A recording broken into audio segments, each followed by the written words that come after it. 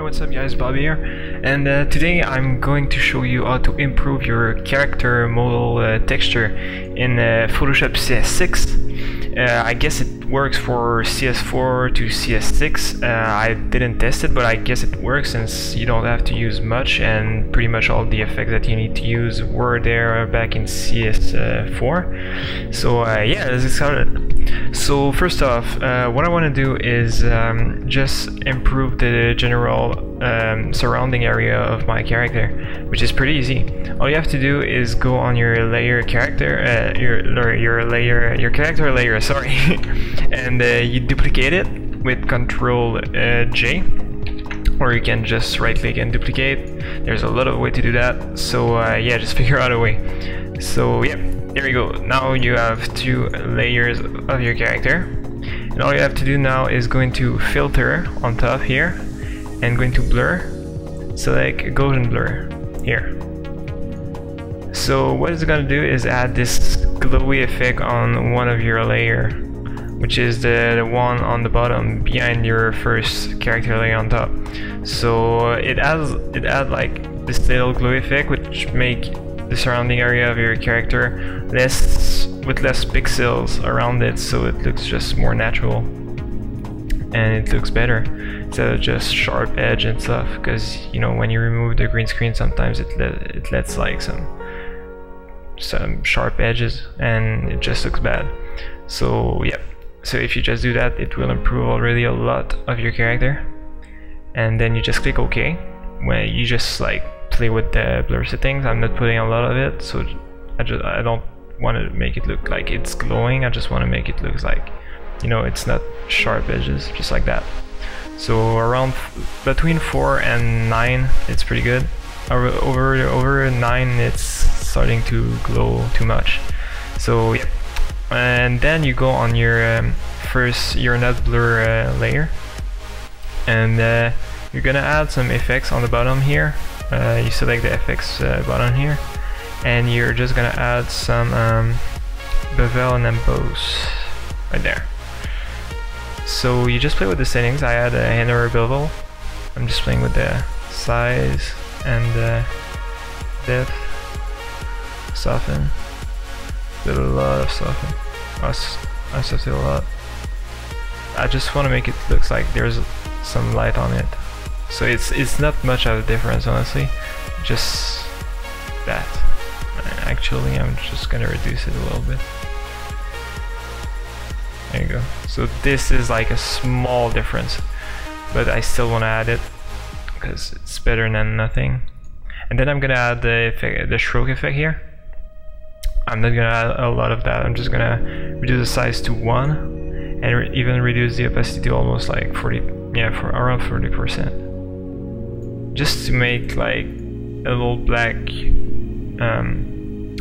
line around my character, just to reduce the pixels and stuff. And it's gonna blend with the blur effect that you've put earlier, so it doesn't seem like there's a black line around it if you put like the one on the size and around 40 and 50% of the opacity. So yep, then you just do that, and already you're pretty much done. All you have to do now is to go here in adjustment on top here. If you don't have this panel, it's pretty simple. All you have to do is go into Windows here on top and just select adjustment here. So if you don't have it, you're just gonna look like this. Then if you just go here, adjustment, there you go, you have some cool effects. Alright, now what I'm gonna add is the gradient map. I'm just gonna add this and see what it does. It does like a cool color thing around my character and on pretty much all my layers here. But I don't want this. All I want is the black and white effect here. So you just select this where the color is, you just select it, and you're gonna select the preset here.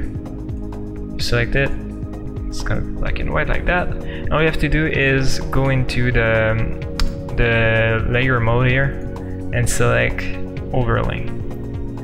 Now, as you can see, it looks already pretty badass. Like, the texture is already improved a lot, and all you have to do now is to reduce the opacity of your layer. Reduce it to around between 40 and sometimes 70. It depends honestly on the color of your character. There's a lot of black and dark color on this character, so yeah, I'm just gonna put like 40. It should be good. Alright, so now I'm just gonna show you the difference between like the beginning and the end. So this is at the end how it looks, and this is without all the effects. See, there's a big improvement. So if you add all the effects like that, it looks a lot better. So yeah, it improves a lot the texture, and it just makes your character almost look like a 3D model, which is pretty cool. And you can even add some more gradient map color. You can just go in here and change the color for like dark red and I don't know, just some I don't know, dark blue, maybe, because there's some dark blue on the on the character. So we should just reduce it, remove the background. You can improve your color, and it gives some cool effects. So yeah, I'm gonna show you some picture now of what it looks like when you put some effects plus these effects on a wallpaper.